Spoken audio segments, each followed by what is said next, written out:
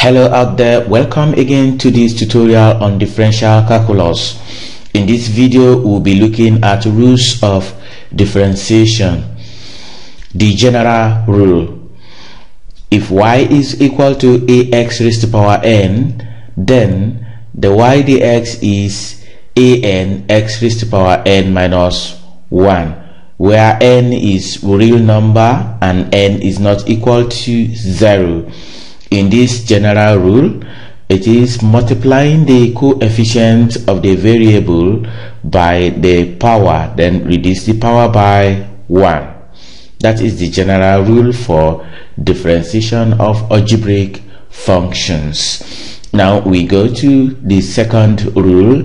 The derivative of a constant is equal to 0. So if y equal to k, where k is a constant, then the y dx is equal to 0. Then the third rule: the derivative of a constant multiplied by a function is the constant multiplied by the derivative of the function. We can see if y is equal to k f of x, where k is a constant, then the y the x is equal to k multiplied by the derivative of the function. So that's the rule there. Then the fourth rule: the derivative of sum or difference of two or more functions is the sum or difference of the derivative of the functions. If y is equal to f of x plus or minus g of x, then the y dx is equal to the derivative of f of x plus or minus the derivative of g of x. These are the basic rules of differentiation for now. From here we can see some solved examples. We take the first example. Find the derivative of each of the following with respect to x. A, y equal to x raised to power 5. B, y equal to 3x raised to power 7.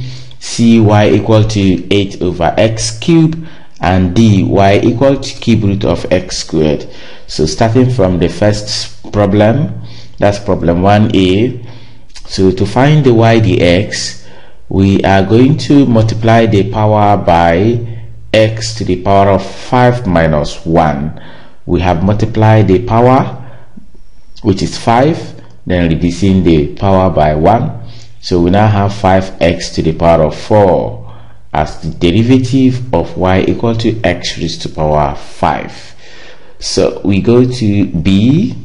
The y dx will be, that's 7 times 3x to the power of 7 minus 1, reducing the power by 1 after multiplying the power by the function. So we have it as 7 times 3 gives 21 x raised to power 6. So the derivative of y equal to 3x raised to power 7 is 21x raised to power 6. So we go to problem C. In problem C, we are going to write this as index form. Since this is 8 over x raised to power 3, we can have it as 8x to the power of negative 3. Yeah, we have applied indices here, so we can easily find the y the x. Finding the y the x, this is negative 3 times 8x raised to power negative 3 minus 1. Negative 3 times 8 gives negative 24 x raised to power negative 4. Yeah, we have negative 24 x raised to power negative 4.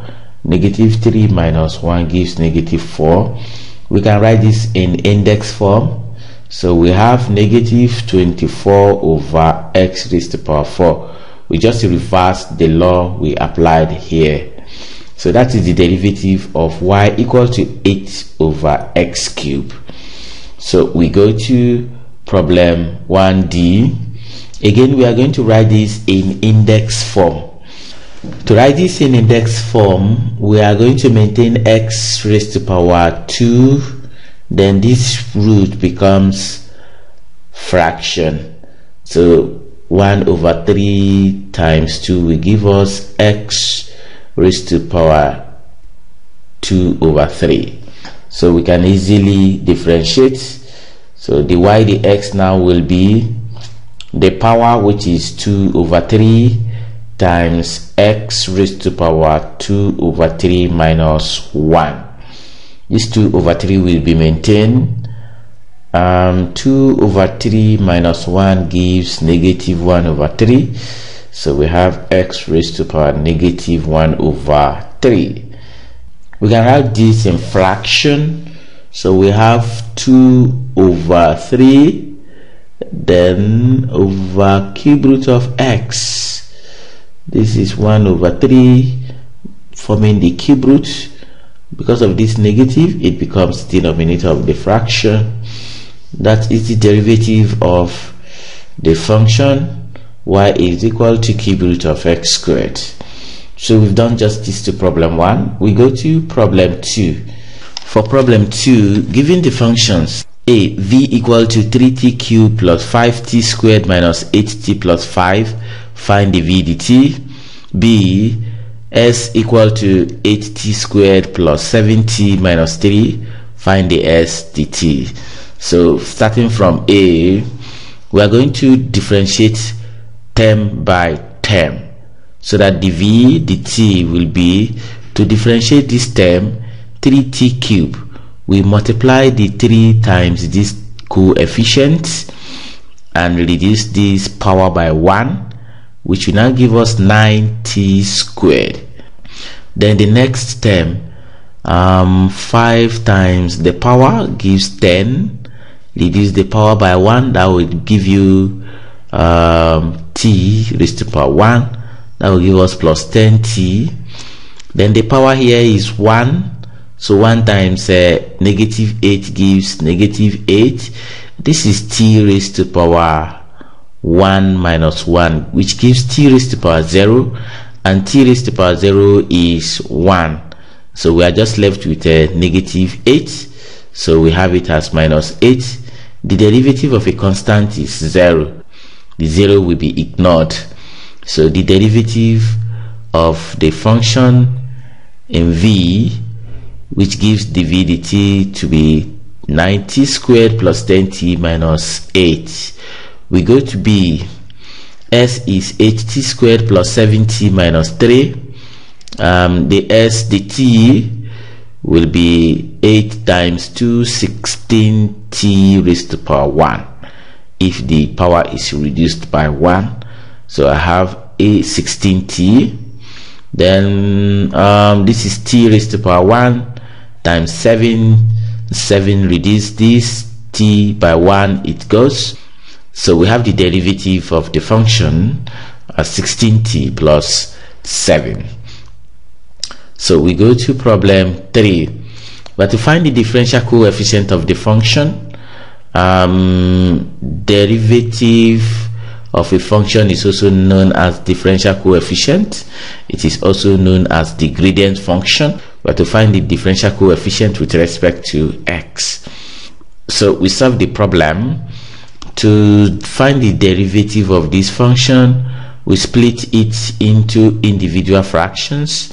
So we have this over this, this over this, and the third term divided by the denominator. So we have it as 5x to the power of 4 over x cubed plus 3x to the power of 3 over x cubed minus 7x to the power of 6 over x cubed. So we can simplify further. If this cancel this, we'll be left with 5x. Then this x cubed will cancel x cubed. I'll be left with 3 and minus 7 x raised to power 3. This is x raised to power 6 minus 3, which is x raised to power 3. So we have simplified the function to this. We can easily find the y dx. So to find the y dx here, this is x raised to power 1 times 5, 5 Reducing this power by 1, x is gone. We have the derivative of this 5x to be 5. Derivative of a constant is 0. So we ignore that one. Then this is minus 7 times 3 gives negative 21. Reducing the power by 1, we'll be left with minus 21x squared. So this is the derivative, which is also known as the differential coefficient of the function given in the problem, to give us the y dx equal to 5 minus 21x squared. This is the end of solution to problem 3, and this is the end of this tutorial. Please remember to subscribe to our YouTube channel. Also visit oninabresources.com/YouTube videos to view all the videos on this channel which have been categorized there. Remember also to check the description section to this video to get the links to other videos on differential calculus on our YouTube channel. Until we come your way again, goodbye.